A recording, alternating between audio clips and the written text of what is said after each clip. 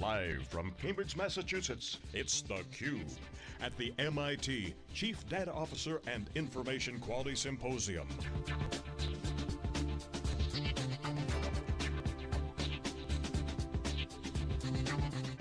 With hosts Dave Vellante and Paul Gillin.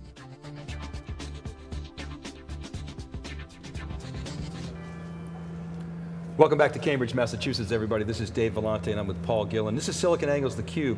theCUBE is our live mobile studio. We go out to the events, we extract the signal from the noise. We're here at the MIT Information Quality Symposium at the Tang Center in Cambridge, Massachusetts. Kind of an interesting building here. A lot of us last year had trouble finding the Tang Center. I don't know if you guys have ever been there, folks in our audience, but it's sort of this remote, MIT building, but a lot of smart people in here talking about data governance, information quality, and the Chief Data Officer. David Saul is here. He's the Senior Vice President and Chief Scientist at State Street.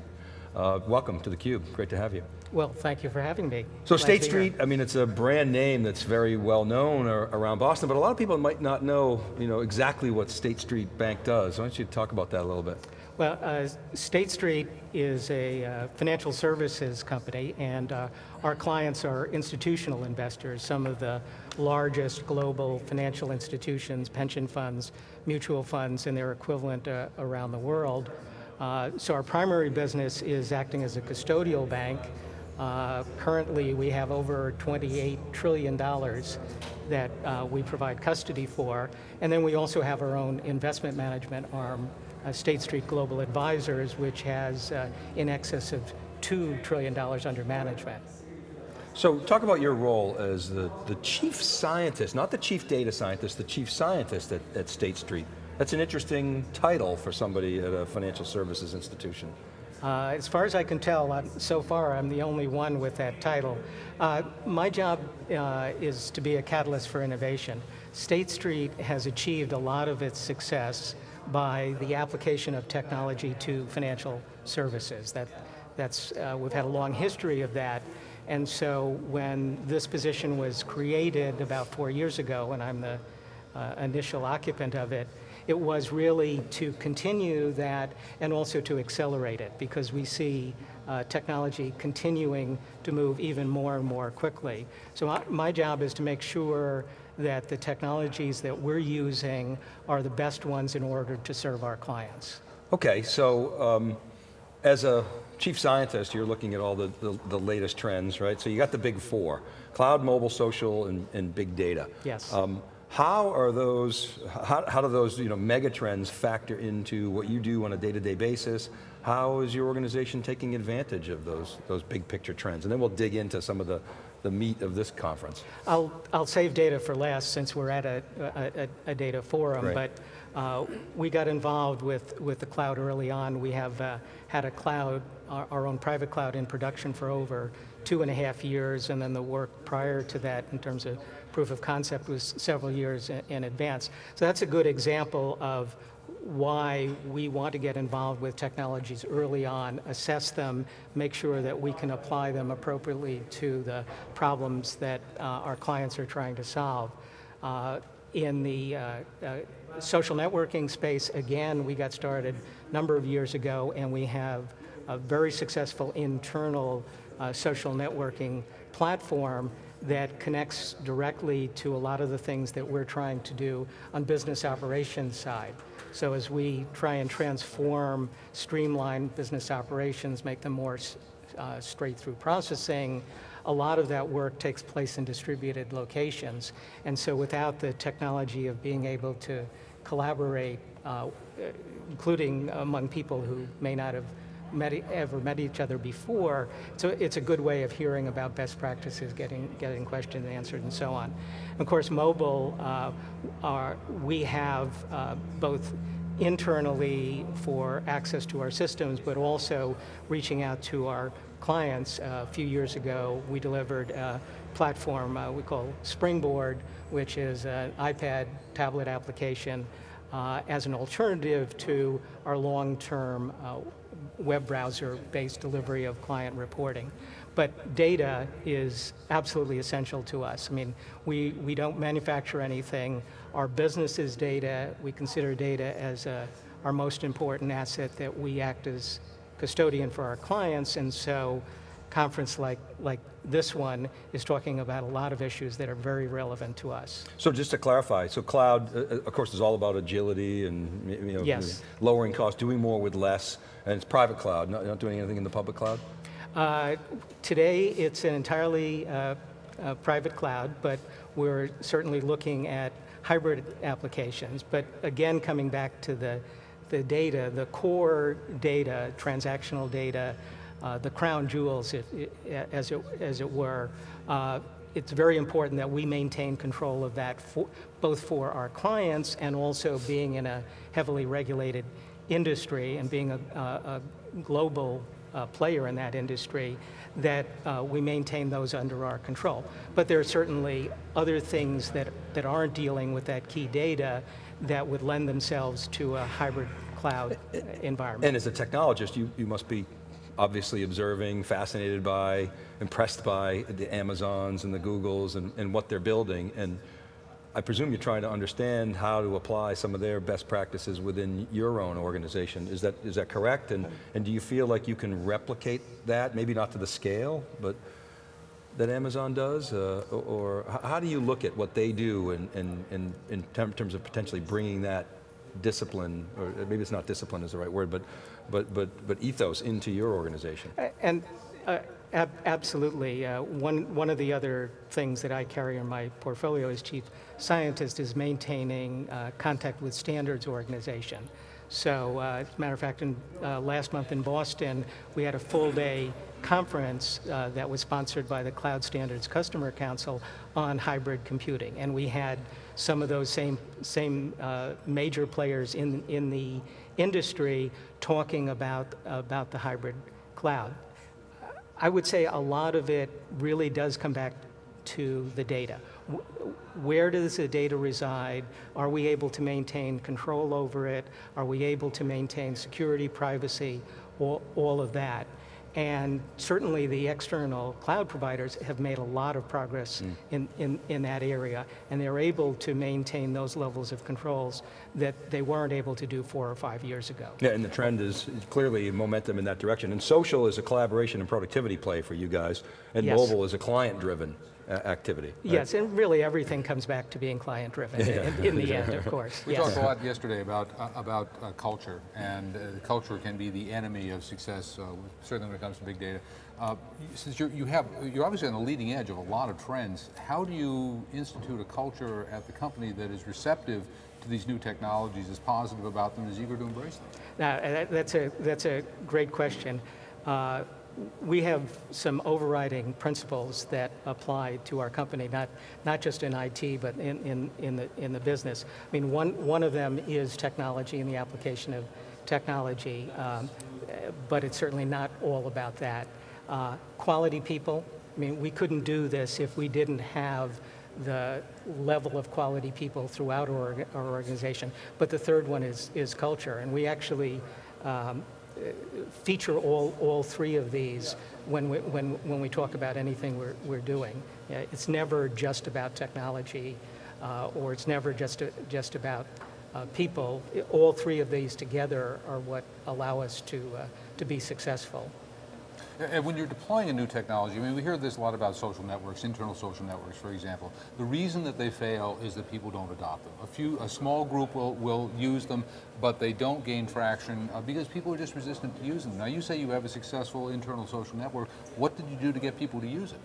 We started out with a small proof of concept among a set of people who were already motivated to use social networking.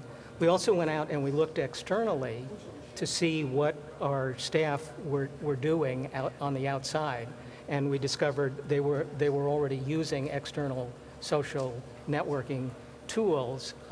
We wanted to bring that in-house, both for control reasons and because we felt, well, if they're getting value from it, then other people can get value from it as well. So we built on that first proof of concept, and then we did a larger one. And then we went through a vendor selection process to make sure that we had a product that fit with our existing environment, where people were already sharing but using a whole variety of tools. So we didn't want to go through a major change, because that comes back to the cultural point. If people were satisfied using one tool, we want to make sure that that tool was included in the portfolio of what we did. And then when we finally did do the production rollout, we took that core group of several hundred people, and we call our platform State Street Collaborate.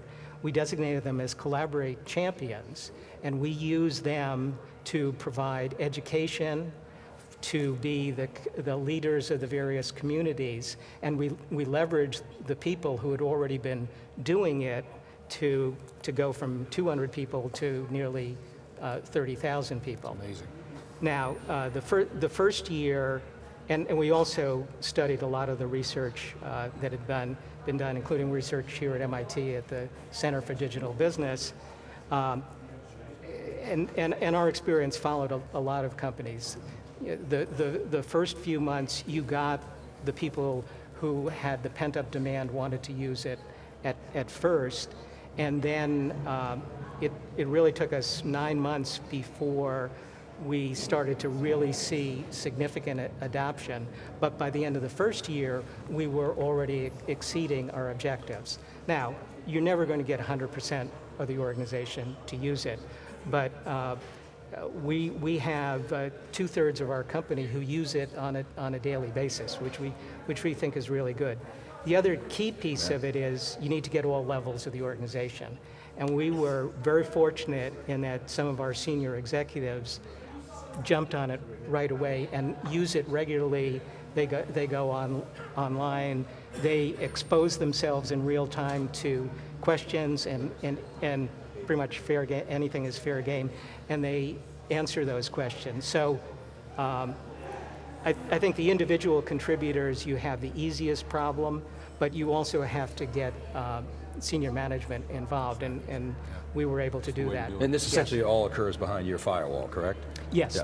This is entirely internal, but we get a lot of questions from our clients who want to do the same thing within their own organization, and we are planning to extend it to our clients at some point once we and they will be satisfied that it's secure and we're able to control it. So let's talk a little bit about data in Yes. financial services. When we talk to the retail banking guys, they talk about building data pipelines, they talk about how sampling is dead, how they're using algorithms are free, it's what you do with the algorithms, all kinds of interesting stuff, particularly around marketing, around risk, and around fraud. Sure. What's different in your world? I mean, some of those concepts maybe apply, but how are you using data, and what's your version of the data factory, if you will? There are some similarities there. For us, the data, or at least from my view, splits into two parts. One is we have a lot of data already. Data that we store for our clients, data that we receive from external sources. If we can integrate that data in new and better ways and do it more quickly and deliver that to our client under the umbrella of data analytics, there's certainly business opportunities there. The other side of it is risk and compliance. Regulatory reporting has increased year after year. We see no reason why that's going to change. I think the real secret sauce is the companies that are going to be able to get synergy between data analytics and risk management, rather than putting them into silos and treating them as two separate things. Lots of organizations extract data from their transactional systems, their operational systems. They put it into a data warehouse, and then they try and figure out how to get some value out of that. Then they take some of that same data and they put it into a risk repository, which is really the same thing. And that is purely on the expense side, the other's on the revenue side. In the end, that is the same data. If we can map those data sources and really get at what they mean, we can get double duty out of it. And so there's no reason why we should completely separate the data analytics from the risk management. And I just want to say, there's a technology that's out there. It's actually been out for about 10 years now, at least in concept, of data semantics, of mapping the meaning of data and its relationship to other data. Today, what we do, what everybody does with data warehouses is they look at all of the sources, they write ETL programs, so they extract, they transform the data, they load it into another place. They've already lost some context and some meaning for that. Think about if, at least in concept, if data could travel around with its meaning, wherever it went. So if it goes to the analytics processor or it goes to the risk manager, some things today that are very, very hard to do become almost trivial. Things like legacy.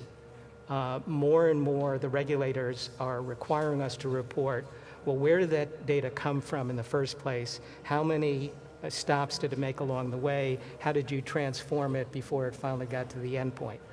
To do that today across multiple systems, very hard, very expensive, and even more, what makes it even worse is if one of those sources changes, you have to change everything along the whole path. With semantics, once you've mapped the data, including where it came from, that stays with it for its entire lifetime. It's a metadata approach.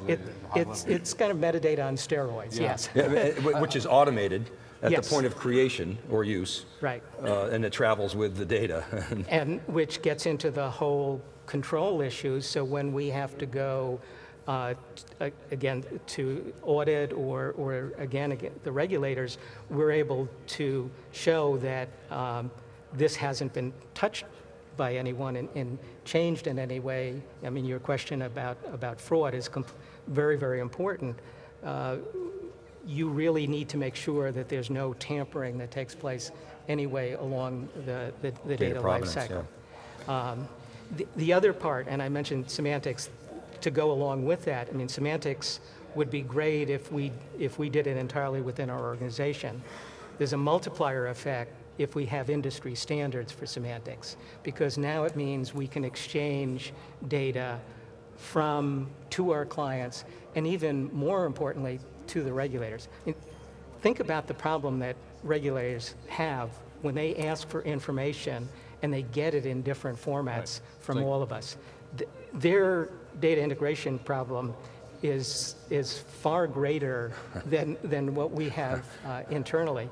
So I've been very involved with efforts to standardize these semantic mappings for data in order, and that gets back to my original point, that's going to help us, that's going to help the regulators. The standards organizations now have a clearer mandate.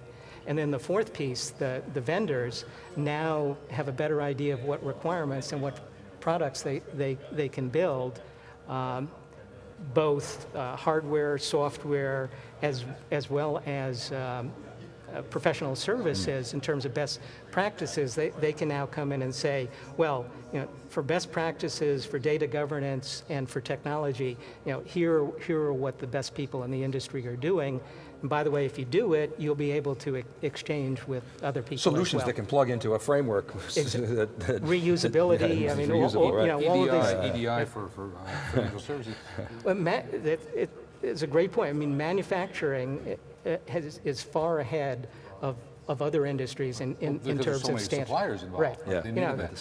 I have to ask you, I remember back in 2006, 2007, seeing a speaker talk about economic cycles and looking at the depth of depressions and bubbles over the years and say, we've got control now because we understand our economy so much better, we understand data so much better now, we will see fewer economics, fewer deep recessions, fewer strong economic cycles up or down. And of course, the next year, everything fell apart. Yes. Now, as someone who's in the financial services services industry.